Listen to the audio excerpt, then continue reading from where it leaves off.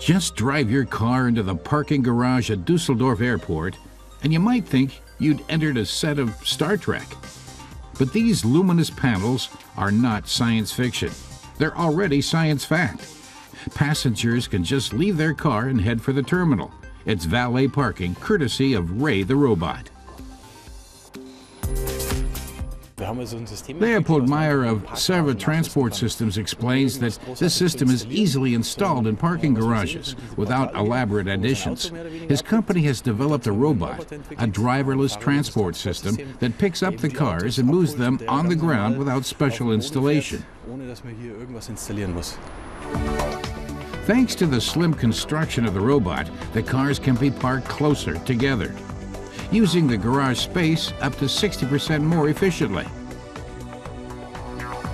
Ray can adjust the cars to practically any size, and with the help of a computer, find the optimal spot for every model.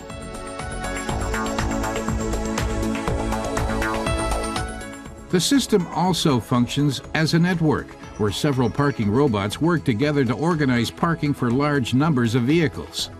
They administer the parking spaces, putting some in long-term storage, or moving cars to the front when required. Meyer says the system works with almost any kind of car, with the exception of a few older American models that are too long. The system can currently handle 98% of cars.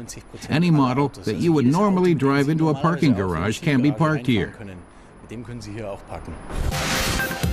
Airports are interested in investing in these futuristic garages because they offer great benefits to travelers.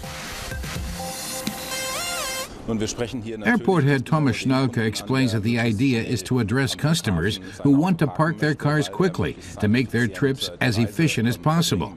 Because the garage is so close to the terminal, passengers are just steps away from the check-in area and their flights.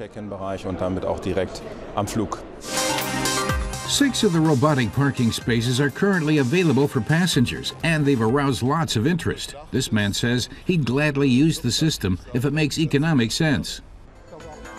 The parking robot only adds 50 cents to the normal daily parking rate of 29 euros. Ray maneuvers around the deck with high precision with the help of a measuring laser and reflectors placed strategically on the walls.